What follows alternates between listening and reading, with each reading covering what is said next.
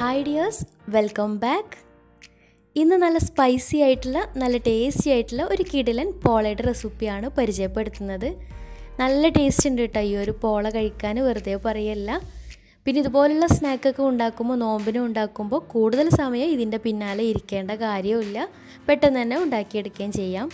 അപ്പോൾ വീഡിയോയിലേക്ക് കിടക്കുന്നതിന് മുന്നായിട്ട് ചാനൽ സബ്സ്ക്രൈബ് ചെയ്യാത്തവരുണ്ടെങ്കിൽ ഒന്ന് സബ്സ്ക്രൈബ് ചെയ്യുക. ബെല്ലൈക്കണും കൂടെ ഒന്ന് ക്ലിക്ക് ചെയ്യുകയാണെങ്കിൽ പുതിയ വീഡിയോസിൻ്റെ നോട്ടിഫിക്കേഷൻസൊക്കെ പെട്ടെന്ന് തന്നെ കിട്ടുകയും ചെയ്യും. അപ്പോൾ ഈ ഒരു പോള തയ്യാറാക്കാൻ വേണ്ടി ആദ്യം തന്നെ കുറച്ച് ചിക്കൻ, എല്ലില്ലാത്ത ചിക്കനാണെങ്കിൽ കുറച്ചും കൂടെ നന്നായിരിക്കും. അപ്പോൾ അത് നന്നായിട്ട് കഴുകി വൃത്തിയാക്കി എടുത്ത് വെച്ചിട്ടുണ്ട്.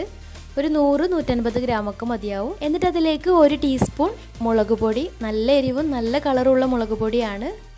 പിന്നെ അതിലേക്ക് 1/2 ടീസ്പൂൺ മഞ്ഞൾപ്പൊടി, പിന്നെ പാകത്തിന് ഉപ്പ്, കുറച്ച് പച്ചമുളക്, ഇഞ്ചി വെളുത്തുള്ളി ചതച്ചതും കൂടെ ചേർത്തിട്ട് നന്നായിട്ടൊന്ന് മിക്സ് ചെയ്തെടുക്കാം. കയ്യിൽ കുറച്ച് വെള്ളം കൂടെ ആക്കിയിട്ട് നന്നായിട്ടൊന്ന് മാരിനേറ്റ് ചെയ്ത് വെക്കാം. അപ്പോൾ ഈ ഒരു മസാല ചിക്കൻ ഫ്രൈ ചെയ്തിട്ടാണ് കേട്ടോ ഉണ്ടാക്കിയെടുക്കുന്നത്.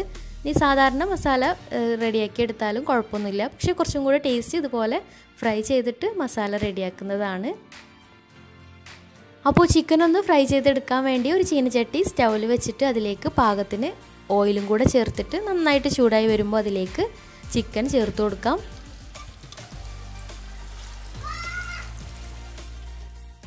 അപ്പോൾ തിരിച്ചും മറിച്ചൊക്കെ ഇട്ടിട്ട് ചിക്കന് പാകമായിട്ട് വന്നാൽ എണ്ണയിൽ നിന്ന് മാറ്റാം.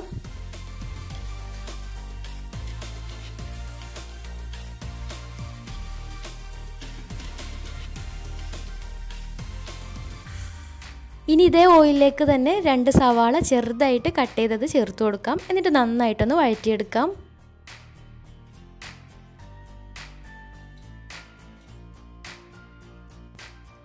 സവാള ഒന്ന് വാടി കിട്ടിയാൽ അതിലേക്ക് കുറച്ച് കറിവേപ്പില ചെറുതായിട്ട് കട്ട് ചെയ്തതും കൂടെ ചേർത്തിട്ട് നന്നായിട്ടൊന്ന് വഴറ്റിയെടുക്കാം.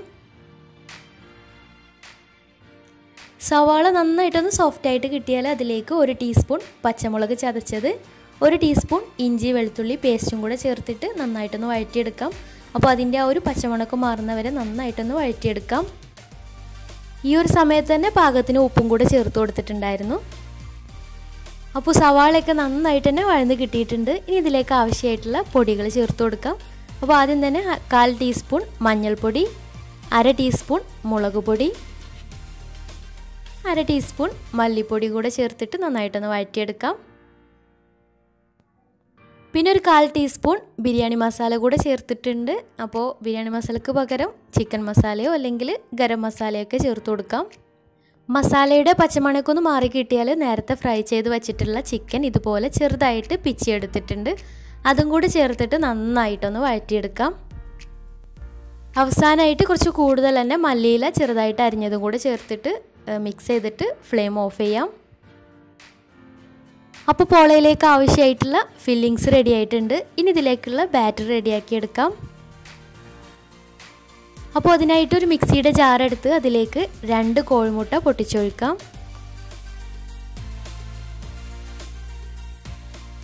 പിന്നെ വേണ്ടത് 1 കപ്പ് പാലാണ്. അപ്പോൾ 1 കപ്പും ഒരു 2 ടേബിൾ സ്പൂണും കൂടെ എക്സ്ട്രാ ചേർത്തിട്ടുണ്ട്. അത്രയും പാലും കൂടെ ഒഴിച്ചു കൊടുക്കാം. പിന്നെ 1/4 കപ്പ് ഓയിൽ, 1 കപ്പ് മൈദ, 1 ടേബിൾ സ്പൂൺ കുരുമുളക് പൊടി, പിന്നെ പാകത്തിന് ഉപ്പും കൂടെ ചേർത്തിട്ട് ഈ ഒരു മാവ് ഒന്ന് മിക്സ് ആവുന്ന രീതിയിൽ മിക്സിയിലൊന്ന് അടിച്ചെടുക്കാം. എന്നിട്ട് അടിച്ചു വെച്ചിട്ടുള്ള ഈ ഒരു മാവ് 2 പാത്രത്തിലായിട്ട് പകുതിയായിട്ടാണ് ഒഴിച്ചു വെച്ചിട്ടുള്ളത്. അപ്പോൾ അതെന്തിനാന്ന് പറയാം. ഇനി നോൺ സ്റ്റിക്കിൻ്റെ ഇതുപോലൊരു പാന് സ്റ്റൗവിൽ വെച്ചിട്ട് അതിലേക്ക് 1 ടേബിൾ സ്പൂൺ നെയ്യോ അല്ലെങ്കിൽ ഓയിലോ ഒഴിച്ചു കൊടുക്കാം. എന്നിട്ട് മാറ്റി വെച്ചിട്ടുള്ള ആദ്യത്തെ പകുതി ബാറ്റർ ആദ്യം ഇതിലേക്ക് ഒഴിച്ചിട്ട് അടച്ചു വെച്ച് 1 മിനിറ്റ് ഒന്ന് വേവിച്ചെടുക്കാം. ഈ ബാറ്റർ ഒന്ന് ഹാഫ് കുക്കായി കിട്ടിയാൽ അതിന് മുകളിലായിട്ട് നേരത്തെ റെഡിയാക്കി വെച്ചിട്ടുള്ള ഫില്ലിങ്സ് മുകളിലായിട്ട് വിതറി കൊടുക്കാം. അപ്പോൾ ഫില്ലിങ്സ് ഇതുപോലെ ഇട്ട് കൊടുക്കുന്ന സമയത്ത് മാവിൽ മിക്സായി പോവാതിരിക്കാൻ വേണ്ടിയിട്ടാണ് ആദ്യം തന്നെ ഒന്ന് ചെറുതായിട്ടൊന്ന് കുക്ക് ചെയ്തെടുത്തിട്ടുള്ളത്. പിന്നെ ഫില്ലിങ്സ് മുകളിലായിട്ട് വിതറി കൊടുക്കുന്ന സമയത്ത് സൈഡിലേക്ക് വല്ലാണ്ട് ആവാതിരിക്കാൻ ശ്രദ്ധിക്കുക. അപ്പോൾ പോള റെഡിയായി കിട്ടുന്ന സമയത്ത് കറക്റ്റ് ആ ഒരു ഷേപ്പൊന്നും കിട്ടുന്നുണ്ടാവില്ല. അപ്പോൾ അതൊന്ന് ശ്രദ്ധിച്ചിട്ട് ഫില്ലിങ്സ് വിതറി കൊടുക്കാം. ഇനി ബാക്കി വന്നിട്ടുള്ള മാവ് മുകളിലായിട്ട് ഒഴിച്ചു കൊടുക്കാം. അപ്പോൾ ആദ്യം സൈഡിലൂടെ ഒഴിച്ചു കൊടുത്തിട്ട് നടുഭാഗത്തേക്കൊക്കെ ആക്കി കൊടുത്താലും മതി. പിന്നെ ഞാൻ എടുത്തിട്ടുള്ള ഈ ഒരു പാത്രം കുറച്ച് വീതിയുള്ളതായിരുന്നു. അതുകൊണ്ട് തന്നെ മുകളിലെ ലെയർ ഒഴിച്ചു കൊടുക്കുന്ന സമയത്ത് അത്രയ്ക്ക് അങ്ങ് കട്ടിക്ക് മാവ് ഇല്ലായിരുന്നു. പക്ഷേ കുഴപ്പമൊന്നുമില്ല, നല്ല കറക്റ്റായിട്ട് തന്നെ കിട്ടിയിട്ടുണ്ട്, നല്ല ടേസ്റ്റും ഉണ്ട്. പക്ഷേ കാണാനൊരു അത്രയ്ക്ക് അങ്ങോട്ട് കട്ടിക്ക് മാവ് മുകളിലായിട്ട് ഇല്ലയെന്നേ ഉള്ളൂ. പിന്നെ മുകളിലൊന്ന് ഡെക്കറേറ്റ് ചെയ്തെടുക്കാൻ വേണ്ടിയിട്ട് ഫ്രൈ ചെയ്തെടുത്തിട്ടുണ്ടായിരുന്ന ചിക്കന് കുറച്ചൊന്ന് മാറ്റി വെച്ചിട്ടുണ്ടായിരുന്നു. അപ്പോൾ അത് മുകളിലായിട്ടൊന്ന് വിതറി കൊടുക്കാം.